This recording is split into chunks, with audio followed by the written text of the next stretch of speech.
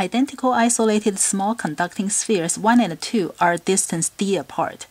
Initially, sphere 1 has a net charge of negative q, sphere 2 has a net charge of positive 4q, and the electric attractive force between the two is F0.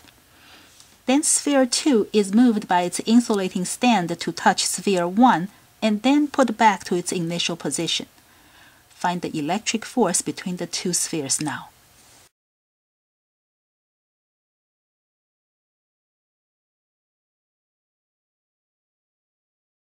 When the two spheres touch, part of the positive charges cancel with the negative charges. Because the charges are conserved, the net charge on the two spheres combined should stay the same. So negative q plus positive 4q. The total charge after they touch should still be the same, positive 3q. Because the two spheres are identical, they would share the final charges evenly. So each sphere ends with positive 3q divided by 2. So that's the amount of charge each sphere ends with, positive 3/2 q and a positive 3/2 q. Now let's find the electric force between the two charges. We're going to treat these two charges like they're point charges, so we can ignore the induced charge separation. And to find the force between 2 point charges, we use the Coulomb's law, K Q1 Q2 over R squared.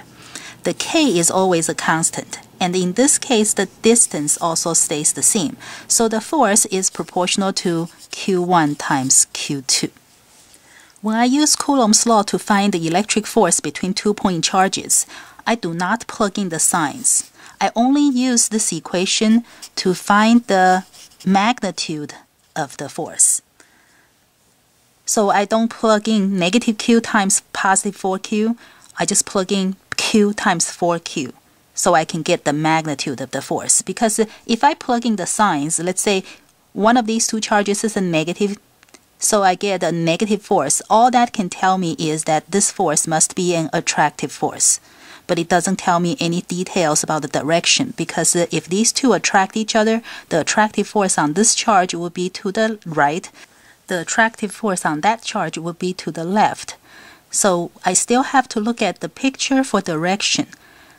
Therefore, it's just more convenient for me to plug in the charges without the signs, so I get the magnitude of the force and then use the picture to tell the direction of the force. So let's see. Q1 times Q2 used to be 1Q times 4Q, so it's 4Q squared.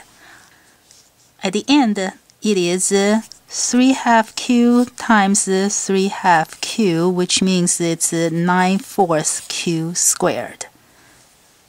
So the factor by which Q1 times Q2 changes is the new value divided by the old value. The q squared cancels, so I can just do 9/4 divided by 4, which is 9 divided by 16.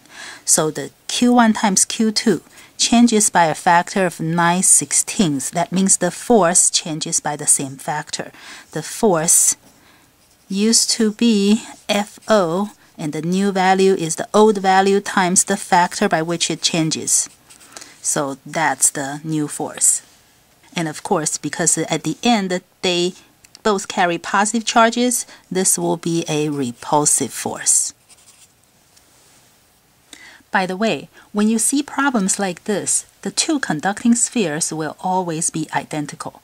Because if they are not identical, they will not share the final charges evenly. And it is not an easy task to figure out how much charge each sphere gets. So I don't think you will see this type of problem involving different sized spheres.